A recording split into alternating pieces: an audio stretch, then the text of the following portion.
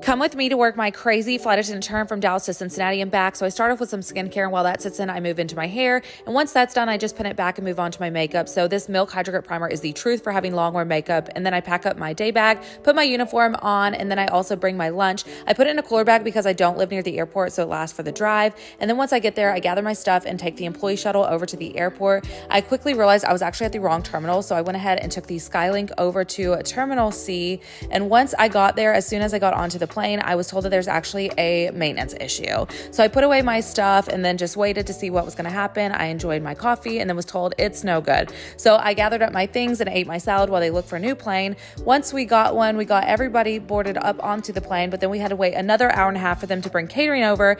After that, we did end up flying to Cincinnati and back. And then once we got there, it was already past 11, so the airport was so empty. And then I walked to my car, and that was my day.